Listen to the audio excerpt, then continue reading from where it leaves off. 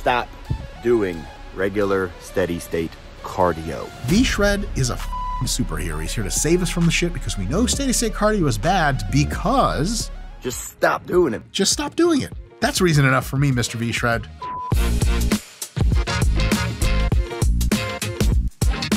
Hey folks, Dr. Mike here for Renaissance Periodization. I'm the creator of the RP Hypertrophy app and a professor of exercise and sports science at Lehman College in the Bronx, in New York City, in the state of New York, in the country of the United States, on the North American continent, in the Western Hemisphere, on the planet Earth, in the solar system, and I think the Orion arm of the Milky Way galaxy.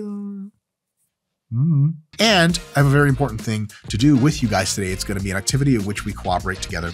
It is to critique and examine and parse and explain the V-Shred workout, diet, whatever advice V-Shred is giving out. Now, for the purpose of this video, I'm going to assume that there is one individual whose name is V-Shred, and that's what I'm going to call him, Mr. V-Shred. I'm sure he has a real name, and I don't care about it. Off to the races.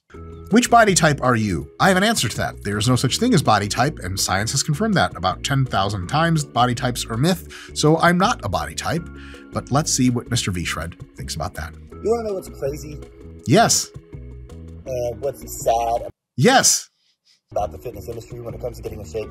Also yes. People are making all these different fitness programs. People like you, V-Shred. But they're not talking about the most important piece. Lying to people about results that they're going to get on your programs? Oh, I'm sorry, I digress. Which is making sure that the program actually fits your body type and actually fits your goals. Tell me you didn't go to school without telling me you didn't go to school. Let's hear about body types. If you're trying to lose weight, the last thing you need is to follow my workout plan where I'm trying to bulk up. Okay. The workout plan doesn't have a ton to do with whether you lose or gain weight. That's actually almost entirely dictated by your diet and your energy expenditure. If you're very physically active and you don't eat a lot, it doesn't matter how you train, you're going to lose weight. And if you're training hard, you're going to keep all of your muscle and lean down.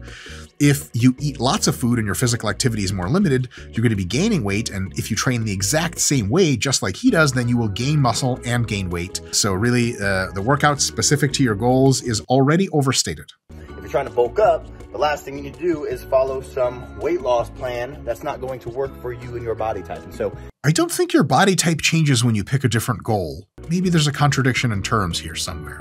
I'm sure we'll get to how the body type has anything to do with anything, but so far I just talked about goals, not body types. I get not doing a plan that's different for your goals, which also isn't true in this case, but how does body type weave in there at all? What we did to combat this, motherfucker, who is we? It's you and a cell phone camera. Was we over here at V-Shred created... But your name is V-Shred. Your first name is V-Shred. It's V-Shred. First name, last name. A free body type quiz. Oh, thank God. I thought I was going to have to pay my own hard-earned money to take a body type quiz. Luckily, it's free. That takes into account what shape you're in. What shape you're in has nothing to do with your body type. The body type is supposed to be something that is immutable about you. It is a way that you are shaped, that muscle and fat are added into that equation or subtracted from it. But I don't know what he means by body type. And I guarantee you he doesn't either. What your exact goals are and your body measurements. Okay, that's not a body type quiz. That's a body type goals and measurements quiz. And it basically gives you 3 free tips based on your body type. Eat less, fat, eat more protein while eating less, and lift some weights. You're welcome. I saved you the quiz. And then also has a little hidden surprise at the end of it. So, oh, wait.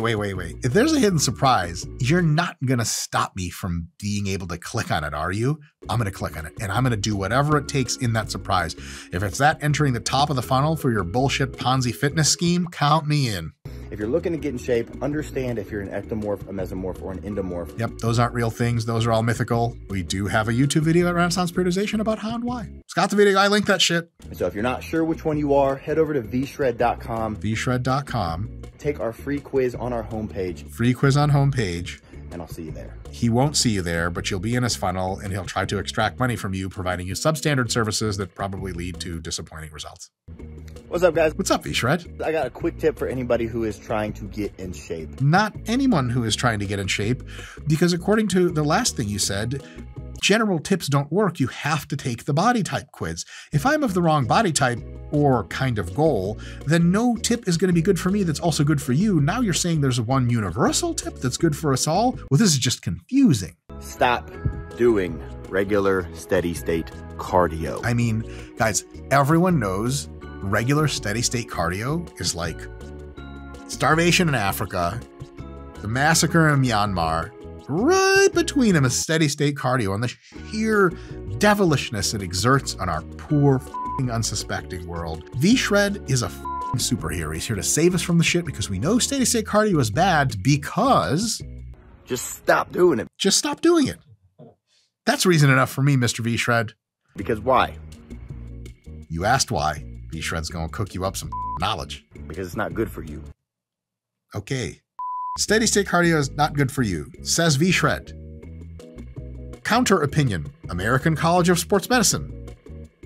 All the doctors that study the heart and the lungs. Every doctor that is concerned with health. Every professor of exercise and sports science. But there is only one V-Shred. Let's hear some facts. Why isn't it good for you? Because first off, it takes like, 40 minutes a day? Or whatever. He doesn't even know because he doesn't even do it. He's like, I don't know how long people do it. 40 sounds like a fine number. And I don't have 40 minutes because I'm here making that cheddar. I got 18 businesses, 5 side hustles. Can't be bothered with this shit. Just to get a cardio session in and you burn what, 300 calories? Yeah, you can burn more than 300. But yes, burning calories takes time. But maybe he has a good retort here. So if you have to do that every single day, and you obviously don't burn calories after you stop, so... You continue to burn calories after you stop, but not a ton, so we're just trying to give him as much credit as possible. 300 calories for 40 minutes of horrible exercise. If you're burning 300 calories in 40 minutes, it's actually not that horrible. That's not impressive. It's not fun, so you don't stick to it very long. Versus doing HIIT cardio. Okay. So HIIT cardio, he's going to sell us on the HIIT cardio bullshit. This is a training fad from about 15 or 20 years ago. Everyone thought it was going to be miraculously better than steady state cardio, and they were wrong. Why were they wrong? What he's going to do is estimate later that HIIT cardio burns a ton of calories after it's finished. And the reality is you don't burn very many after it's finished. So the EPOC, excess post-exercise oxygen consumption, was always overestimated with HIIT cardio from the very beginning. More recently, 10 years ago, we found out it was vastly overestimated, making HIIT cardio not as cool as people thought it was going to be. In addition to that, HIIT cardio is even less sustainable than steady state cardio at a lower level of exertion because it has more impact and it causes more fatigue. So HIIT cardio is something that people who don't have a lot of time and or are lazy attempt to do instead of steady state cardio and generally fail almost as much, if not more, than with steady state cardio. Now, HIIT cardio does have a place. It can be part of an integrated program, but so can steady state cardio. It's not one or the other. HIIT cardio is not categorically better because yes, it doesn't take as long, but it also doesn't burn as many calories. And no, the EPOC does not make up for that. And it also beats you up more. So it's more fatiguing. I wonder if he mentions any of that. And this is when you do like 20 seconds max intensity, then a 20-second rest, and you do that like 10 times. So the workout's only like 5 minutes, and you burn more calories during the workout and after the workout. I guarantee you don't. If you're doing steady state cardio and it's not the easiest thing in the world, you can burn many more calories in a 40-minute session of steady state cardio than you could do anything for 5 minutes long. This is straight up false. Due to excess post-oxygen consumption. Oh, weird. Getting into some science, my man. 20 years out of date. Something I don't have time to explain here, but don't worry, he doesn't know how to explain it. If you want more free tips like this, head over to V-Shred. Funnel. This guy's a fucking marketing master. As soon as you get to thinking you know some shit, you're in the funnel and they're offering you fucking upsells. I gotta learn from him. What are we doing at RP? Our only funnel is like, let me tell you guys about the RP Hypertrophy app. With over 28 preset programs already in the app, you can choose to make your own, you can modify an existing program, or you can just run the programs exactly as they were written by me personally. This app programs everything for you. Exercises, weights, sets, reps, frequency, the whole thing. After every single workout on every single week, the app adjusts to your unique parameters with every single input. We have over 250 exercises in the app with detailed video tutorial links to every single one. You never have to be confused about technique or form ever again. I'm guessing right now you're pretty interested in the app? Download the RP Hypertrophy app today. See, we have a funnel too. Don't you like it? Don't you want to click on our funnel? Whee! Like, Scott, what was that one bitch with the Emerald Castle and the tornadoes? Dorothy, Wizard of Oz, down our funnel. All your money comes out during that time, and we collect all of it. That's how funnels work, I think. Do you feel like you can't make much progress in the gym? Yes. Or you're holding on to too much body fat? Definitely. Or your sex drive is lower than ever? My psychiatrist says it's actually too high and it's a problem. But I'm curious. Rope me in. Or you frequently just seem down in the dumps and... Just in life, man. Just like, ugh. Just so blah. Help me, V-Shred. Help me find happiness. feel like you're aging faster than you should be? I don't know how people estimate how fast they should be aging, but definitely I'm aging at all, which is to say too fast. V-Shred, it. I need your help. Today I want to talk a little bit about a hormone that your body might be low on. It's not testosterone, is it? Which is testosterone. How did I know that? And one thing that's important to understand is that it's normal for testosterone levels to decline as you age. So far, so good. Low test levels are something that you should be aware of, even in, let's say, your 20s and your 30s. Now, the good news is... Good news. There are easy things that you can do from home. I certainly wouldn't be compelled to drive anywhere to improve my testosterone. No, I need it to be at home and I need high test levels, ideally right now. That don't require going to the doctor to slow or maybe even reverse this decline. Yeah, the doctor is only going to give you prescriptions for exogenous testosterone, which will definitely fix your ass up. Then you gotta shoot drugs all the time. You're a fiend. Maybe V-Shred can spare us all that nonsense and get us the real testosterone boosting secrets that we've come here for. In fact, they only require a trip to your local grocery store. V-Shred, you just promised us we could do this from home. Now you're saying this testosterone cure requires a trip to the local grocery store, which is not my home. Grocery store? No, that's not going to work. And I'm going to tell you about a couple of natural herbs. Okay, I'll start with the actual science. There is no natural herb that dependably raises your testosterone in a measurable way that has been confirmed multiply through a plethora of studies. Not fenugreek or fenugreek or whatever the not any of that other weird sounding shit, not tribulus, not shit. Sorry, herbs don't do pretty much shit in almost any situation. There are no natural herbs to raise your testosterone levels, but I'm sure he's going to give us the typical bullshit. They're super powerful. They are not super powerful. So you absolutely need to know about them, but there are also a couple of others that are easy to find that you probably have in your fridge or your pantry.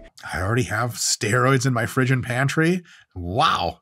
That just may not be as potent, but good nonetheless. I'll just take more of them. Same potency. One area that researchers have studied is how your diet can impact testosterone levels. Diet's not an herb, but cool. And they found that increasing foods that contain testosterone mimicking nutrients and supplementing with certain natural herbs may help. He's not good at reading off the f***ing cards.